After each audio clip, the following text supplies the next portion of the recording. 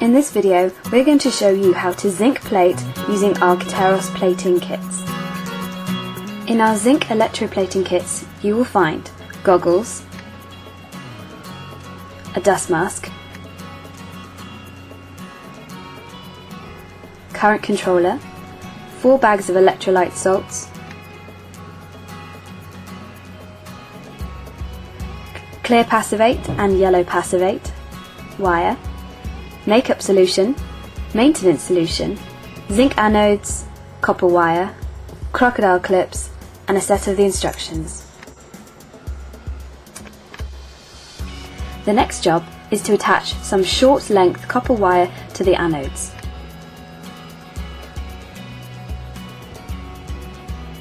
About 6 inches long.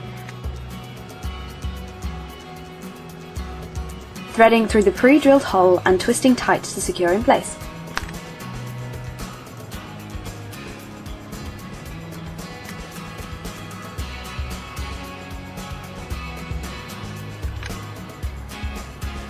Next, hang the 3 anodes off the side of the tank using the wire to hook over the side. Evenly space around the tank with the top of the anodes about 1 inch from the top of the tank. Next, loop the copper wire around the top of the tank, twisting to secure in place. To this ring of wire, attach the copper wire holding the anodes in place.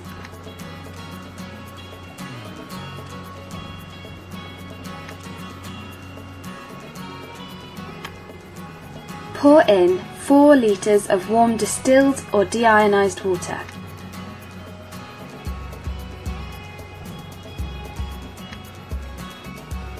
Now put on your rubber gloves, goggles and dust mask. Add the bag of ammonium chloride. Then add 1 bag of zinc chloride and stir well until fully dissolved.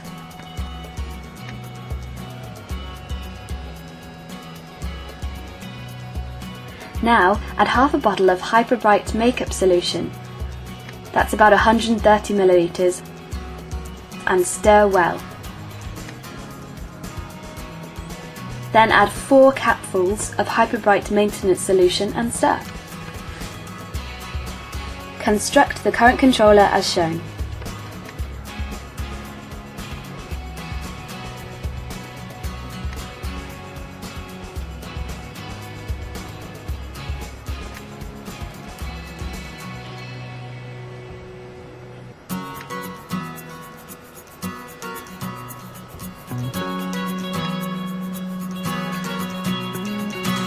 Now, attach one end of the brown wire to the looped copper wire that's attached to the anodes.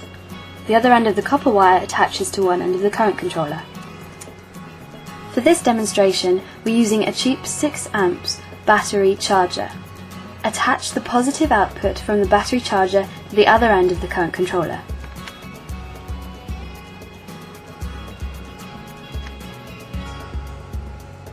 For the tank bar, we're using a piece of copper pipe. Place the tank bar over the top of the tank, taking care not to touch the wire from the anodes. Now attach the negative output from the battery charger to the tank bar. To make the zinc plating more even, we use air agitation, and for this demonstration we're using one of our air agitation pumps. Try to make sure that the bubbles rise from under the item you're plating. We've cleaned and pickled a nut ready for plating. Hook the item onto a short piece of copper wire. Hang the item to be plated onto the tank bar.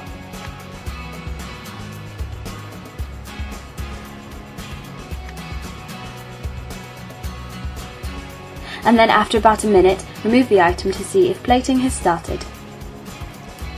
As you can see here. Normally we'd leave plating for about 30 minutes. Look how quickly plating starts. This shows how the item should look after a 30-minute plate. I just want to show you what to look for when checking the current settings. When the current setting is too low, there will be no or little plating on the item after a minute.